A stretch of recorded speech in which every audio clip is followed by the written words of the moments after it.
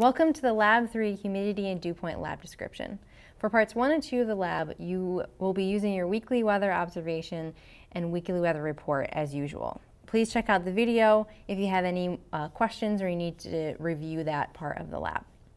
For the sling psychrometer part of the lab, you'll be measuring the humidity and dew point inside and outside using a sling psychrometer. You'll need to make sure you have set up your psychrometer as shown in the weather station setup video prior to starting this lab. You will also want to make sure that you have your hygrometer pulled out as well to measure humidity inside and outside. It might take a few minutes to adjust to its new location, so make sure that you set it out early. To start, choose your locations. Then wet the cotton on your psychrometer. It's on one of the two thermometers. This will be your wet bulb or TW temperature.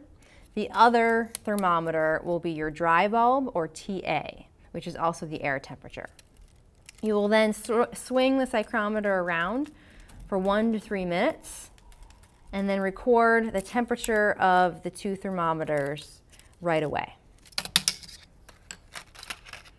To get the dew point and humidity, you will use what's called the temperature difference or the wet bulb depression, delta T, on many of your documents, and the provided charts to get your dew point and to get your humidity using the different number values and meeting across.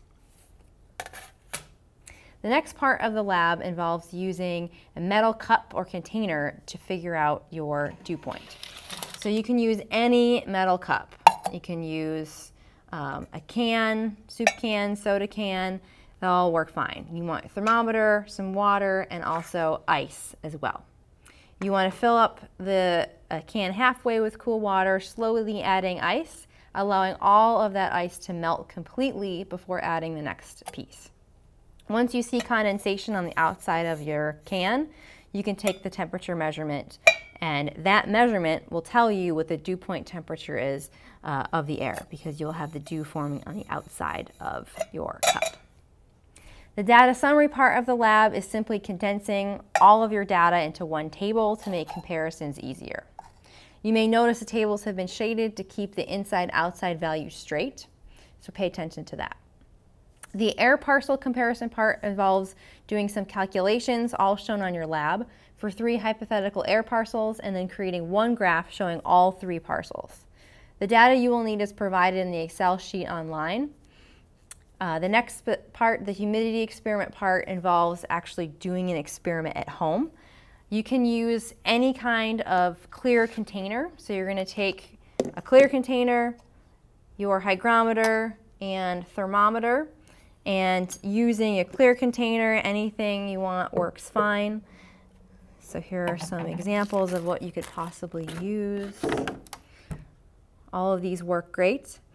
You're going to put your setup into a window or under a heat lamp.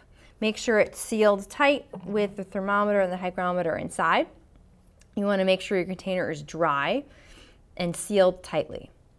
Follow the lab instructions regarding the time measurements in case they have changed from what I'm saying here.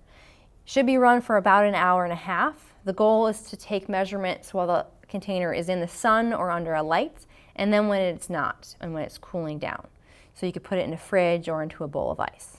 Once you have that data, please construct a graph showing how temperature and humidity changed over time, and then use it to help answer the questions in your lab. You can work on other portions of the lab while this experiment runs. Students often take a timer, set it for 5 minutes so that they know when to go back and collect their data. The last part of the lab involves decoding air pressure. So this map should hopefully look familiar. This weather map is provided online. So just as you decoded station models back in week 1, you will decode every single station on the map. It looks daunting at first because there's so many, but it's really the same process over and over and over again. When decoding the air pressure, if the 3-digit value starts with a 6, 7, 8, or 9, you add a 9 to the front. If the 3-digit value starts with anything else, you put a 10 in front. In both cases, you add 1 decimal point to the end. Be sure you decode your pressures and you write it right next to the station, because in future weeks you're going to be using that decoded air pressure to contour this map. As always, please email me or attend office hours if you have any questions.